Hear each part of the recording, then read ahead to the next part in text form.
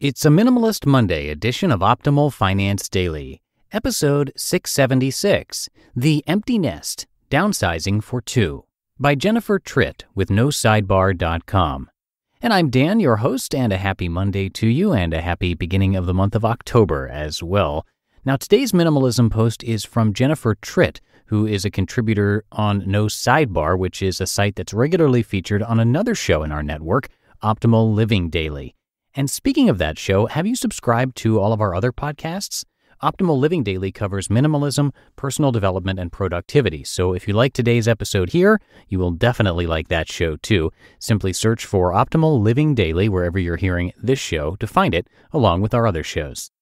For now, let's get right to today's post as we optimize your life. The Empty Nest, Downsizing for Two, by Jennifer Tritt with NoSidebar.com. Home is a feeling of warmth and safety. We gather at home with those we love. It is a private, peaceful place of retreat. Home is the relief we feel when returning from a long trip or a hectic day at work. I want any home in which I live to be open, welcoming, comfortable, and light. My home is a place where I can be free and real, a place I laze around when I'm sick or weary. It's where I safely keep my important stuff. It has a comfortable chair in which I sit to drink my morning coffee, and a familiar kitchen where my love and I prepare special meals while enjoying a glass of wine. None of my thoughts about home are related to the square footage, the quality of countertops or appliances, or the number of bed and bathrooms. They all center on the feelings of love and belonging. Home is as much a feeling as it is a place. I have spent a great deal of time over the past few years examining, prioritizing, and decluttering my living space.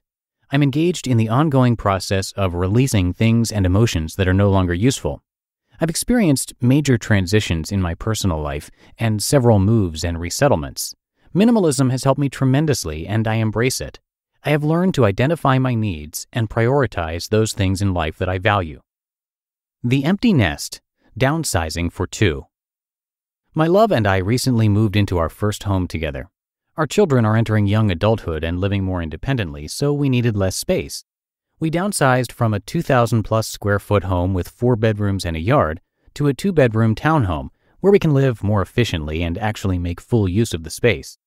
Our previous home had a dining room we rarely used and a guest bedroom that for the majority of the time simply collected dust. Our new home will serve as home base as we are becoming more able to travel, a place that is easy to care for and leave for extended periods. We purchased an inexpensive, smaller home equipped with what we need so that we can spend our money on the experiences we value. We also want to be prepared to help our children as they establish themselves. Applying minimalism to the home is a simple, logical process. Owning fewer belongings leads to the need for less space.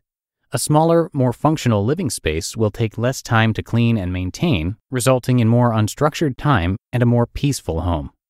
Thinking of all the ways to spend the unstructured time is rather exciting, and the anticipation of such freedom exhilarating. Here are a few tips on how to prepare to downsize your home. 1. Clear out the clutter. As you sort through your belongings, ask what meaning or practical use each item offers.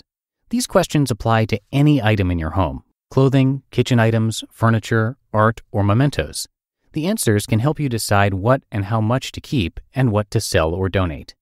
Amazingly, even after decluttering a year ago when I moved into this home, we identified quite a collection of furniture, kitchen items, books, and other household items with which we chose to part.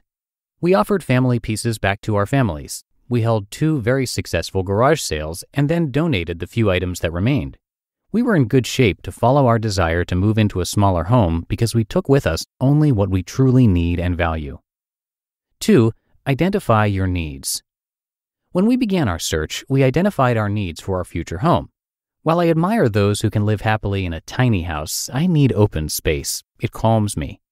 We needed comfortable space for our children when they visit.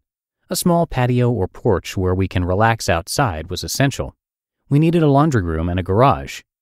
We explored a very small city living option that was initially charming and exciting, but when we took a second look, reality set in. We agreed that having no laundry, 1 tiny bathroom, no closets, a tiny guest room, and 1 parking space was too minimalist a proposition for us at this stage. Our townhome, including a 2-car garage, is perfect. 3. Make purposeful use of your funds. Bankers and real estate agents will tell you how much you can borrow. Be ready to tell them how much you are willing to spend. A smaller home will cost less, not just the purchase price, but also lower utility payments, insurance, and taxes. By thoughtfully reducing living expenses, you can change your lifestyle, have the freedom to pursue a new career direction, or be prepared to stop working for money at a younger age and travel for longer periods. I look forward to living in all of the space our new home offers. We have an opportunity to fleece our empty nest and make it a perfect home for us. You just listened to the post titled The Empty Nest, Downsizing for Two by Tritt with NoSidebar.com. And before we go, if you haven't done so already, please do check out our other podcasts, especially if you liked today's content. Minimalism-related content is frequently narrated over on Optimal Living Daily, where Justin is the narrator, so you can check that out. But to find all of our shows, just search for Optimal Living Daily wherever you're hearing this, and be sure to subscribe.